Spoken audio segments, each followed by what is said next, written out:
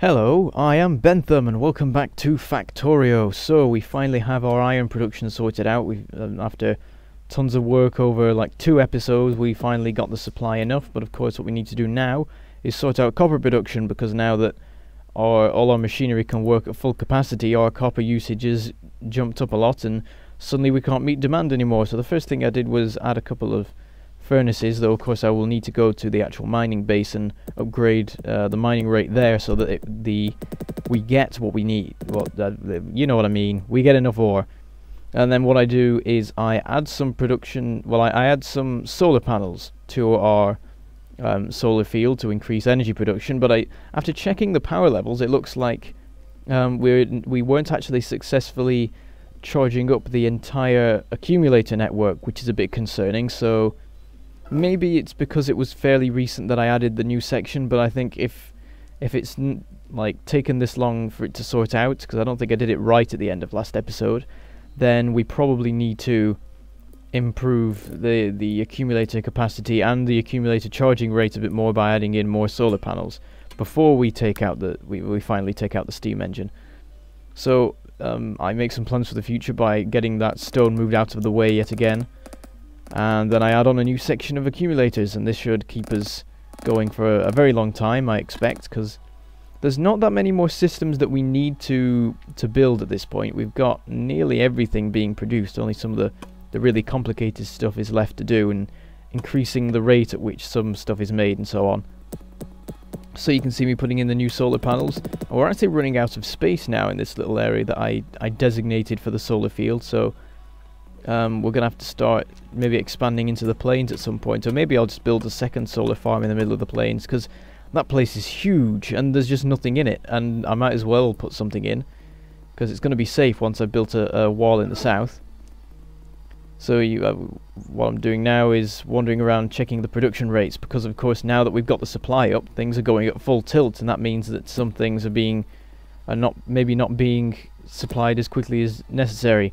And the first thing we do is sort out red science packs, because it turns out that they have run out. And meanwhile the other 2 types of science packs are running totally fine, so I go and fix that. And then I notice circuit production isn't the best, but I realise that is because the copper supply isn't good enough, and I notice that the furnaces that I built there aren't currently running, so it's time to go off to the copper outpost to check how things are going, and maybe build some new. Well, you see, one of the mining drills has run out there, and I decide that I might as well just get them all built at once, because it's going to be fiddly working out step by step where to put everything, so I should just do it in one go. So I do a bit of arranging and work out a nice arrangement to use there. And also I used a new shortcut that one of my subscribers told me. I assume he's a subscriber anyway. That if you're holding an item and you control click on something, it will put that item into the machine. So I did that with the effectivity modules back there, and it's quite a convenient shortcut. It definitely sped up the process of filling all those up with effectivity modules, so thank you for that, whatever your name is. I should really know these things. It's because your name was longer than 4 letters, because I remembered Orko's name. He commented twice though, that was why. He's commented a bunch of times now. Anyway, I'm adding in yet more furnaces, which I suppose made sense to me at that point, because of course we've added in enough mining drills for that. But the thing is, we've filled up the belt with all the mining drills, and now we're going to have the same problem as we did with iron for the past 2 episodes, of not being able to fit more on the belt than we already do. Anyway, carrying on with sorting out production, get a bit of science on there, and I realise that now the blue science is not being produced quick enough. But that is because we are not getting the circuits down to it quick enough. We're not producing them quick enough. And of course that goes back to the copper production.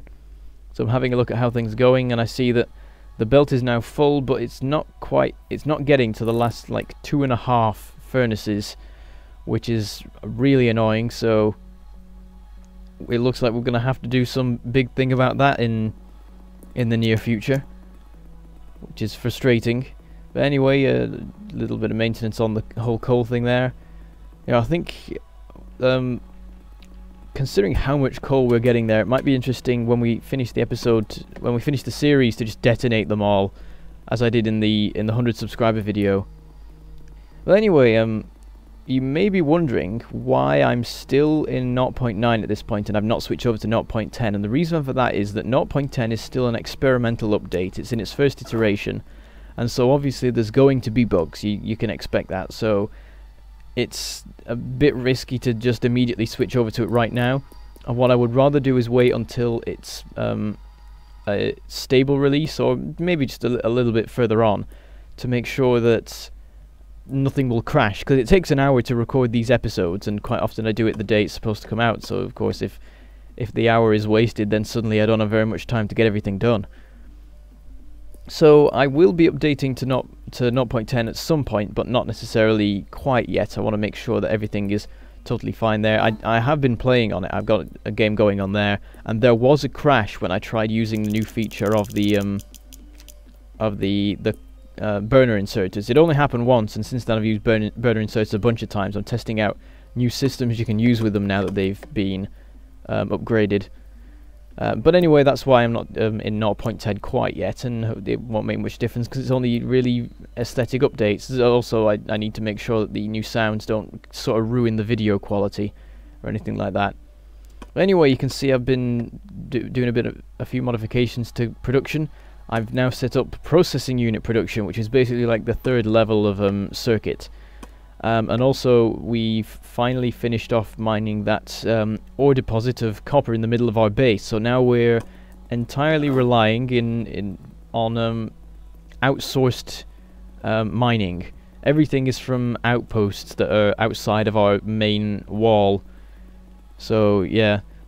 Now I've just noticed looking at, well actually I noticed in game, I just forgot, but the green science pack production is now not good enough. Obviously we, with all the upgrades to lab efficiency that I've done, it means that all the science packs are being consumed faster than usual, and of course that means that I need to upgrade the production of them. And so I've now done that in green science packs as well. But now what we're going to do is have a little scout around here, and you can see there's actually a new base that has spawned. Also, I accidentally anger some aliens, and then some science happens. And I decide to go on a killing spree, because you see there's a nice big copper deposit down there, and I would quite like to have it. And it would definitely help with our copper production, so I'm flying around in my car, taking some shots, and then running back again and repairing. There are other ways to do this that could be quicker, but it's more dangerous to like run in yourself.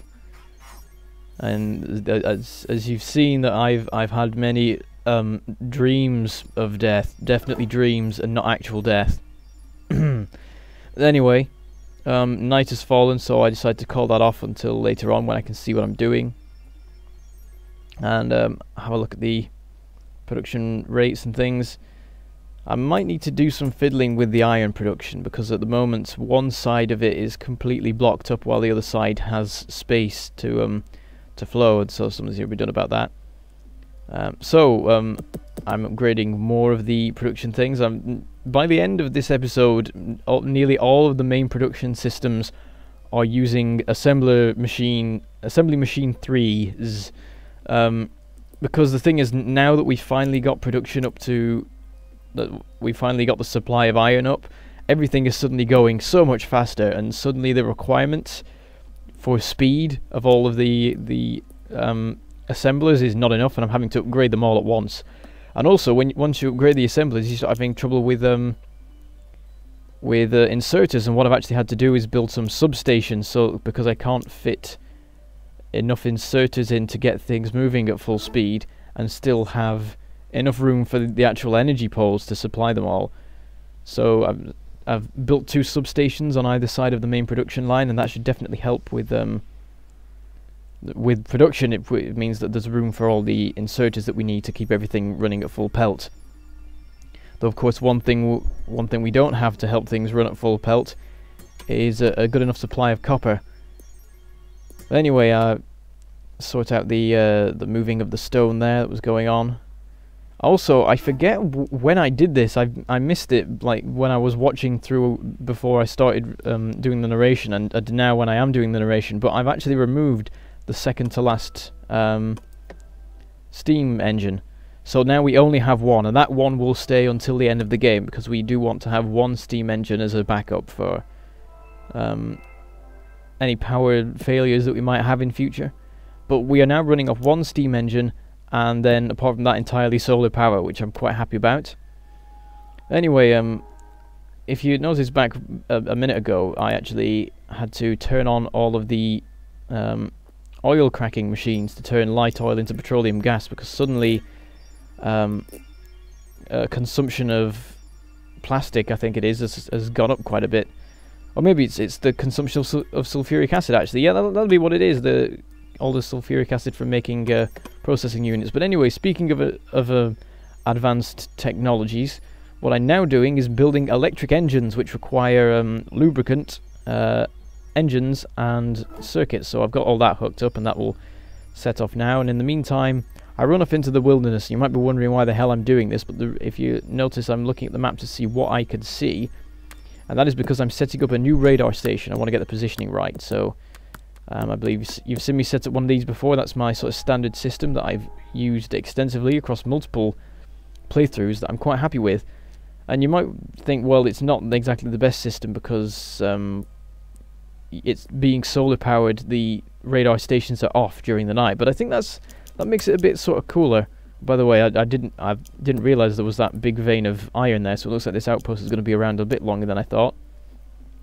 But anyway, I think it's cool to have the radar stations like that, because it means that in the morning, if you watch the map, you can watch them like flicker into life one by one, which is a pretty cool thing to watch, I suppose, in a way. Anyway, now that we've upgraded both red and green science production, blue science production has a shortage, so now I fix that. And hopefully that will be enough to sort things out. Maybe not, because blue always seems to need more production than everything else. I'll harvest some more processing units. Also have a look at the engine production. Decide it needs a bit of an upgrade, it's not going fast enough. Because there's a certain thing I want to build, and you may have worked out what it is I'm going towards based on the things I'm starting to produce and the things I'm starting to research. But anyway, you'll see it shortly. So, seeing as it's daytime again, though I think there's been a day-night cycle I've missed, I decided to run back and kill more aliens. I'm sorry if this makes you a bit dizzy, but I didn't know if it was really worth going down into normal speed for. Maybe I could have gone to 2 times just to make it less crazy. But what I'm doing is circling the big worm that's there, because the thing about these bases down in the south is that they're all guarded by worms, which, if you aren't aware, are giant worms that fire homing projectiles at you. You see, it nearly got me there. I think there's one left at this point, and it still nearly killed me. And it takes a lot of firepower to actually bring them down. There was only, I think, a medium one and a large one in this one, so that wasn't too bad. But there's other ones where you get a ton of them, and it's going to be a real pain to deal with them. Of course, later on in the game, when you have much better equipment, it's easier. So you can see I'm doing a couple of passes on that base over there, trying to get rid of the spawners. Though at the moment, I'm not even trying to deal with the worms that are there. I just want to get rid of the spawners so that there's no aliens charging at me all the time. You see, it's a bit hard to navigate it exactly in the dark, and I actually end up blowing up my car and nearly getting killed by aliens, but I managed to fend them off and get away. So I decided that is enough hit and run attacks for now. I think I managed to get rid of the spawners in that base, so that'll be fine for a bit. But anyway, I can finally build what I've been working towards for quite a while in this episode so far, which is a suit of power armor.